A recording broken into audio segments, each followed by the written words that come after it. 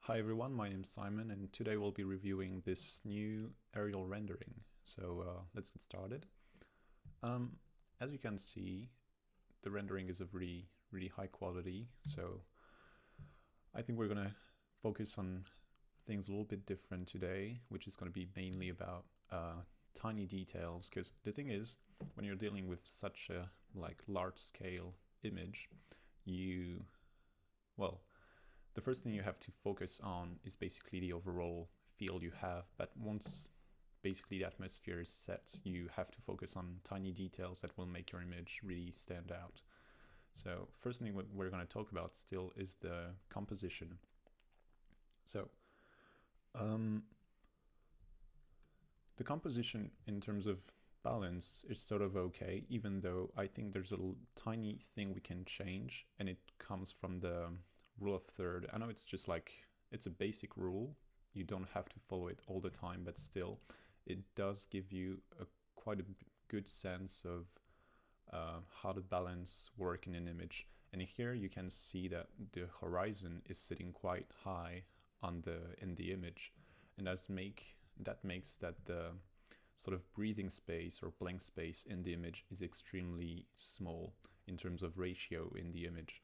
And that means that the image is actually quite packed. So what I would suggest is actually making it a little bit bigger, sort of square-like actually. So if we have the horizon sitting on the upper third of the image, would have something like this, and add the sky. So as you can see, this sort of makes the building sit a little bit more in the actual city, whereas before it was a little bit too cramped in the actual surrounding. So that's something that I think makes the image a little bit more legible.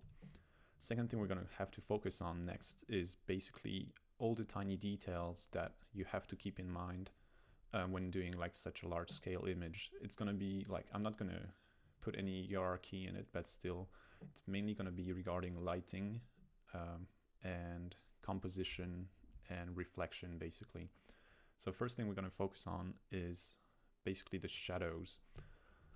As you can see, there's that's something I actually noticed afterwards, is that most of the foliage here is done in post-processing, which is quite impressive in the sense that there are a lot of vegetation, and it's not so it doesn't stand out. So that's a really good job.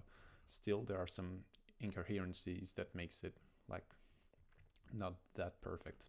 So the first one is going to be regarding the shadows, because once you have a look at the shadows of the foliage and the ones of the entourage, you end up with some weird thing, because basically the lighting is not really, it's not really consistent throughout the whole image.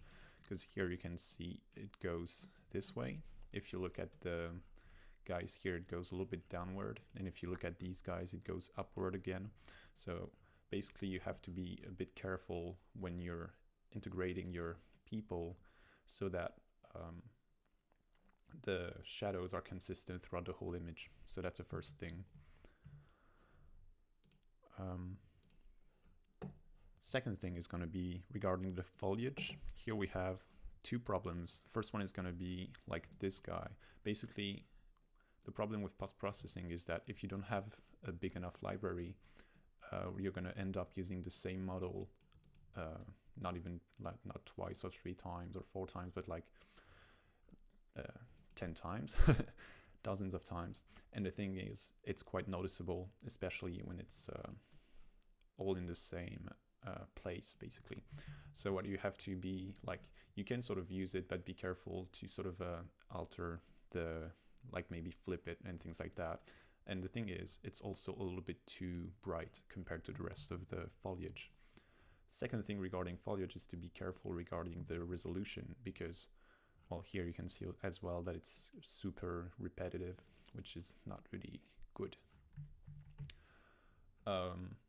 Second thing I was talking about is the resolution, because as you can see here, we have something extremely low resolution here and something higher resolution here.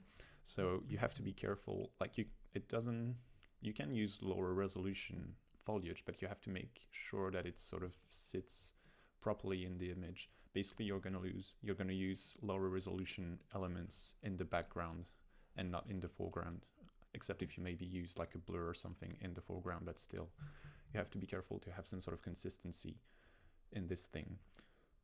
One thing that I'm going to mention quickly is the fact that the script that I've written to sort of get the shadows of cutout people can also be used to get the shadows of all your surrounding trees. You just have to rewrite the script a little bit and make it work for another folder. So you can keep that in mind when you're integrating a lot of trees, so that you can actually get a proper shading for all of them and not sort of forget some. So that's another tip. Another thing that we can talk about quickly also is the sort of another thing you're going to notice when you're doing post-processing is that it's quite hard to make reflection make sense when you don't have actually anything to reflect, because basically here you can see it's reflecting some sort of a green park, but that's not really what's happening in front of our building here, so that there's no real relation between the facade and what's happening in front of it. So that's something you might want to be a little bit careful with. That comes from the fact that most of the trees are post-processed, so that means they're not in the reflection, but still, if you want to really take into account all the tiny details, you have to actually rework all your reflection, which is quite a bit of work, but still that will make quite a difference. Another thing that I've noticed also is, even though the blending between the sort of background photograph and the foreground 3D is quite good, there's still some tiny problems we can notice, such as this guy here. Sometimes the blending is a little bit weird because we have like strange opacities. So here you can see there were a building, but we cannot see it anymore, which is a little bit problematic. And one thing as well that you have to be careful, still talking about resolution, is what's happening, for example, here.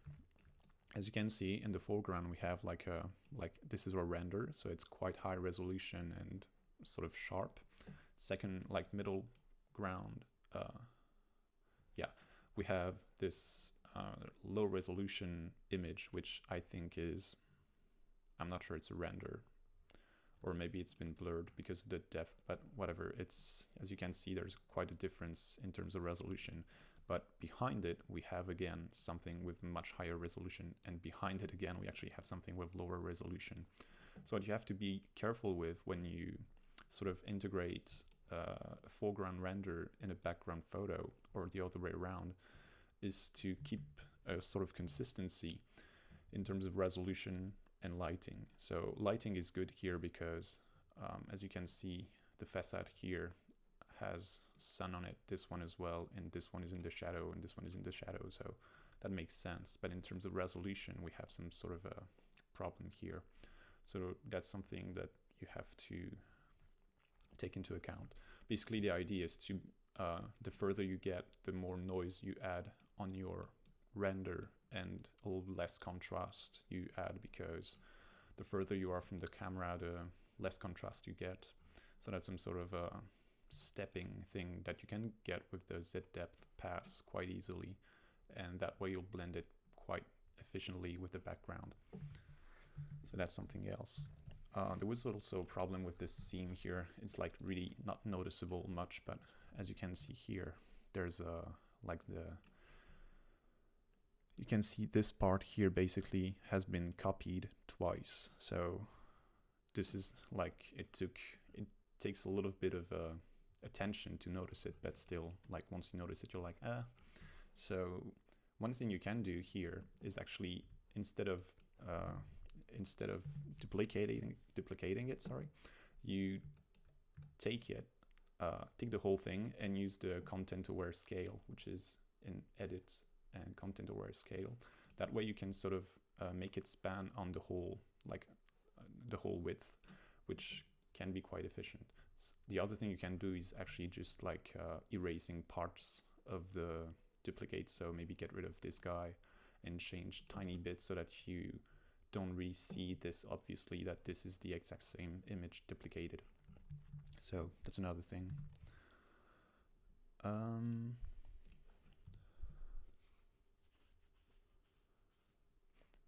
There was one last thing still regarding how to, like in terms of consistency between foreground and background, is to be a little bit careful with the lighting, the sharpness, and especially the colors or hue.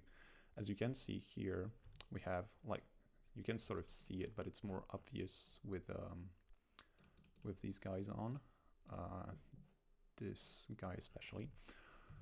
Here you can see in the background we have like the facade in the sun is sort of orange and the facade in the shadow is sort of bluish, and this we don't really get it in our foreground. As you can see here, we're more of a green and blue, not blue but purple, and it's not even consistent throughout the whole rendering in the foreground. So what you have to do is actually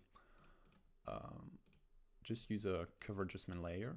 So one tiny thing, if you ever get this grayed out, just go, no, not here, just go here and click on curves display options and click OK, and then you can move these guys as well again. So here what I did is just go into the blue and I popped up a little bit the blues in the image. So the difference is a little bit like, it's not that obvious, but still makes it blend a little bit better in the image. So as you can see, if I put these filters on again, we have like a tiny difference, but it sort of sits a little bit better in the foreground. Also, like as you can see, there's a alpha channel here because you obviously still want to keep the yellow on the facades that are in the sun. So that's pretty much it. There was something else, yeah, regarding the water here. As you can see, there's like the texturing on the overall is really good and convincing, but there's this guy here that is actually quite weird. I'm not even sure it's been rendered. I think there's some sort of post-processing happening here, but it's not really nice. And I think the reason is twofold. The first reason is because the hue is extremely weird.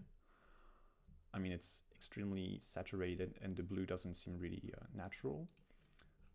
And the problem is as well that it's mostly in the shadow, but it looks super bright. And the second thing is that you can actually, like, there's some sort of weird ripple effect that is not really convincing. So I guess it's just a matter of re-rendering it and having some, like, the settings of the material checked out a little bit. But beside that, that's a really nice rendering. So as you can see, it's not much of a difference, but I think it does breathe a little bit more and get more sort of consistency throughout between the render itself and the background image. So yeah, hopefully you've learned some interesting tips there, and see you in the next Teardown. See you guys. Bye. Thank you.